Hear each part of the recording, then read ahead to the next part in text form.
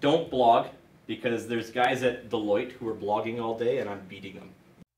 I can see the whole wide world with these two eyes, and I can be whoever I want to be, 'cause it's my life. So instead of having 20 pages on the website, you're better off to have 4 pages jam-packed? No, the number of pages with 1,000 words or more. So I've taken the time to write 6,000 words. Has anyone told you to blog before? Or blog? Are they on the top term for Google on anything? Anyone told you to blog? Are they winning, right? Do you know how long it would take? Like, most of my clients, they'll take them between like 4 and 8 hours to write 1,000 words. I'm asking the plumber to write 1,000 words. He's gonna take like all day if he's ever gonna write 1,000 words. Maybe you guys as lawyers can knock it out in, I don't know. How long is it gonna take you to write 1,000 words? 4 hours, 2 hours? I got a copywriter. She can do it in an hour. She's a professional writer, right? Say it takes you 4 hours. Are you gonna do that every week? Maybe it takes you 8 hours. I don't know why. Some people write a little slower. I'm not that quick at writing. Don't blog. The guys who are winning are blogging. But now we're gonna get into something a little bit dirty. So, but sometimes you gotta try a little harder to win. So, don't blog, because there's guys at Deloitte who are blogging all day and I'm beating them. No, how are you beating them? And I talked to you about 10-minute YouTube videos. So don't cloak. You'll have website guys who say you can cloak it and just bury text in the white on white text. Google will de-rank you for that. They know that trick exists. When they read the color formulas, they're gonna penalize you, and you'll actually be worse off. You'll have trouble getting back up. So you need words. They need to be unique content. You can't copy and paste. Google can see it. Do not pay someone from India to write you articles, because they will copy them, and you will get blacklisted by Google. Do not do this. You need unique content, and you don't want to sit there blogging all day. Well, guess what? Why is this video camera running here right now? Because I'm going to take that video, transcribe it for 10 cents a minute, and bury it in my sitemap. And I'm going to do that over and over and over. I have hundreds of thousands of words on my website. It's all unique content. None of it's copied. It's all relevant to my subject, and I'm not blogging. That's why I'm number 1. And that's how every one of you guys could be number 1 too. But you gotta just exercise that discipline. So you have to put out that content every single week in order you want to do it. If you put it out every single day, if you put content out every single day, you would probably be the number 1 law firm in the country in 5 years on Google. But don't you think that there is only one page one? If everybody knows those tactics, that at some point they will be kicked to page two. Mm-hmm. Exactly. It's the same reason why everybody doesn't have a 6-pack and a 4% body fat. You know, if you want to lose weight, you got to work out and eat healthy. How many people work out and eat healthy? I just told you, unfortunately, you can't write. There's no silver bullet. I'm telling you to make weekly content. Making weekly content is hard. Making daily content is like Connor McDavid type. You know, it's really difficult, right? So, yeah, theoretically. But you're not putting this content on a blog. You're putting it right in your website. Right on my website. Yeah. So on the sitemap, where nobody even sees it. You won't even know that it was there unless I told you it was there. It's not even one of these top pages. You got to go down, go to the sitemap, and actually click it. So if you have additional pages that a client can't readily click on, they still count? 1,000 words or more. Unique content, not copied, relevant to your subject. But where are those words on your website then? That's what where do they show up? It's right here. So here's those pages just aren't listed in his main site directory, so it's not like up at the top where he has all those things. It's not under team services or any of those. It's just got it buried in the back doors. So you just don't bother listing all that information anywhere. It's listed, but it's more difficult to get to. Right. And I'm not even proofing this. This is literal machine transcription. If you read it, it's kind of painful. There's overwhelming. I don't care about being perfect. I want to. What does it take to get first? If Google starts marking grammar, I'll start doing grammar, but they don't care. Just cares that it's unique. You know, it can't be copied. It has to be relevant for your subject. That's the key. So now doing this is very, very difficult, and that's why I realize as an accountant I can build these great business plans and write what people have to do. But that's why I partnered in a marketing firm, because people need kind of their butt kicked once a week in order to actually do it, and someone to actually help them with some of the technical things that they run around. So it would be my recommendation to you guys to either A, do this yourself, or B, hire somebody who charges you a monthly fee to keep doing it forever. And ideally someone who meets with you every single week, because that's what it actually takes. You'll make a change on your website and it'll mess up something in the header.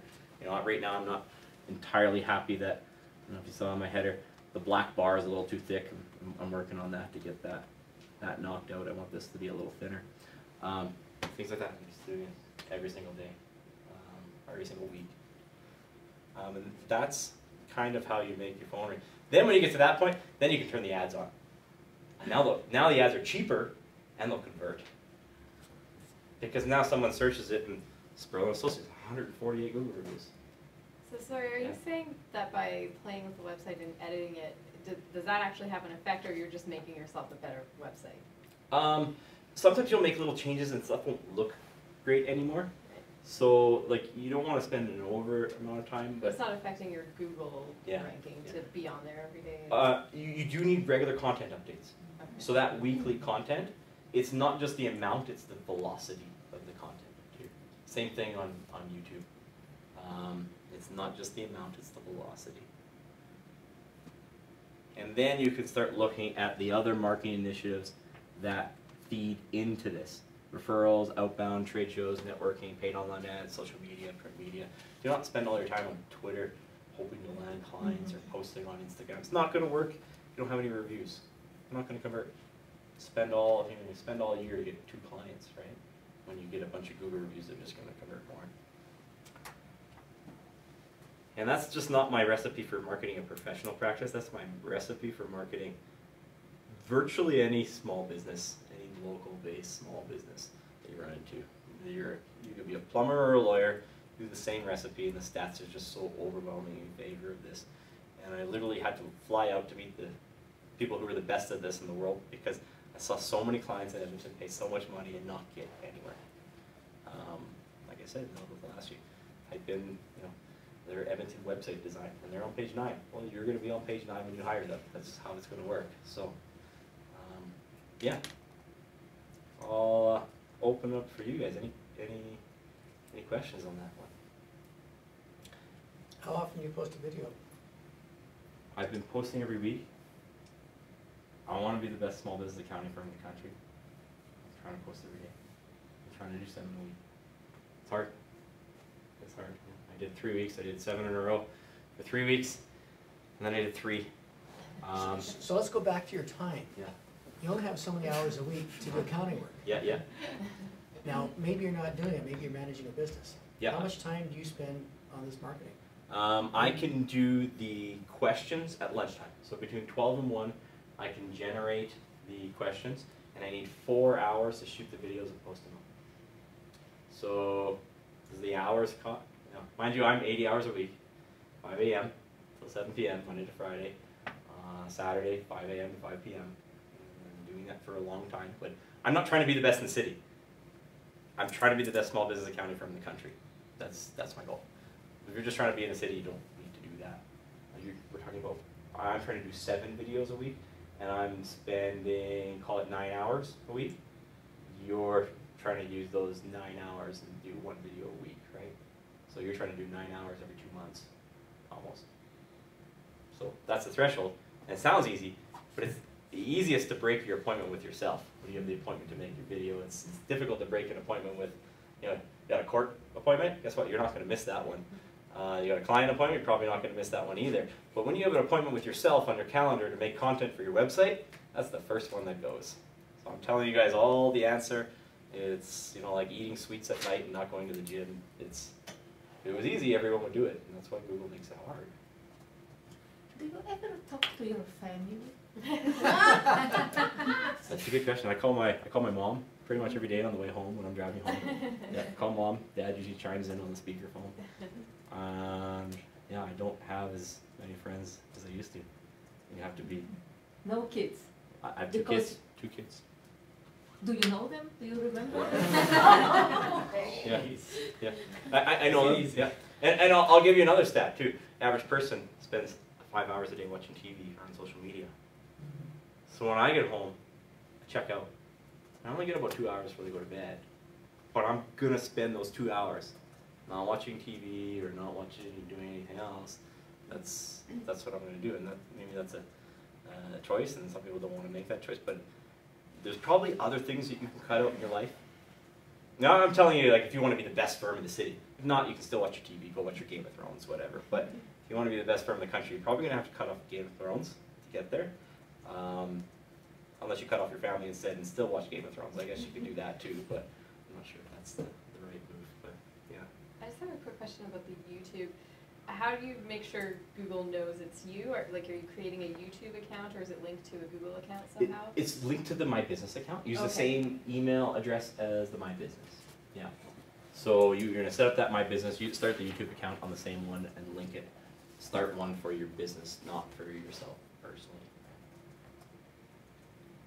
And do you advertise on YouTube? I do. And do you get revenue from that? I do. Lots So- of people watching accounting videos. No, it's people. So the way I advertise on YouTube is I advertise on YouTube not to. I'm not trying to be a YouTube star. I'm trying to get leads.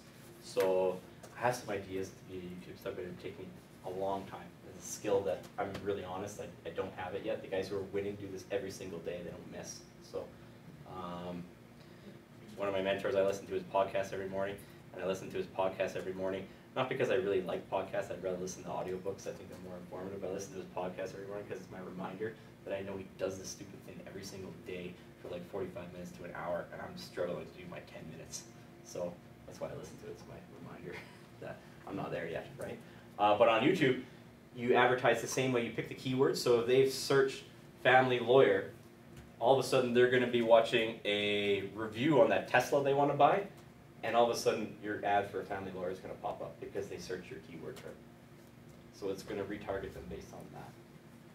And they're very underpriced ads on YouTube. So everyone's just buying the AdWords, family lawyer. So you show up at the top. Everyone's buying that. It's going to cost you $5, $10, maybe even $15 to click on your website, which is why you give away the $30 book, because you don't want to have to pay a million people to click. You want to convert them. But then you can target them on YouTube, which not a lot of your competitors are doing.